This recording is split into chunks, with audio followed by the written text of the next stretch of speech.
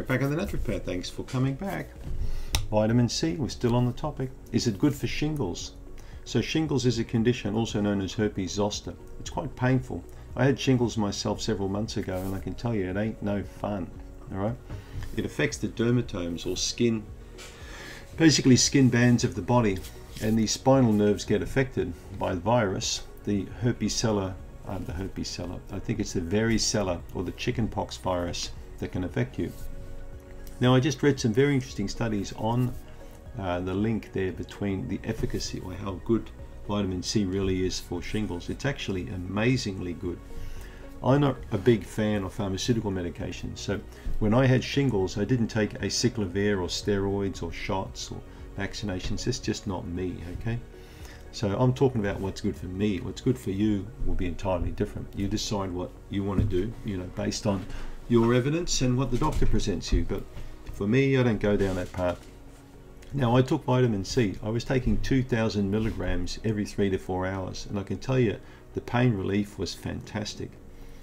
Now, that was, I think, during a period where I couldn't get hold of one of my male doctors or a doctor friend to give me injections, but I've just read some very interesting studies.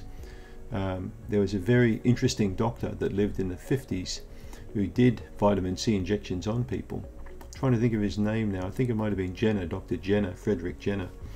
And these people, well, he worked on, if you go and look to Google on an orthomolecular website, you'll find that he worked with 9 patients with shingles that were getting 2,000 to 3,000 milligram injection every 12 hours, plus orally. That's not a lot, 2,000 to 3,000 milligrams, but it bypasses the gut, so it goes straight to work.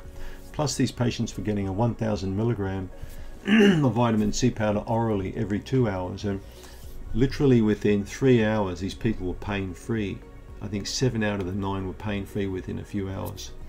And within 3 to 4 days, okay, the blisters just started to disappear, which is phenomenal.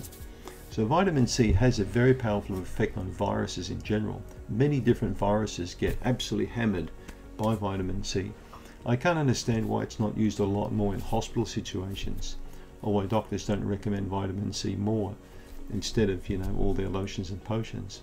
But if you've got shingles, take vitamin C. Try and take, you know, maybe a good half to 3/4 teaspoon 2 to 3 times per day, and watch what happens. You'll be pleasantly surprised. Thanks for the question.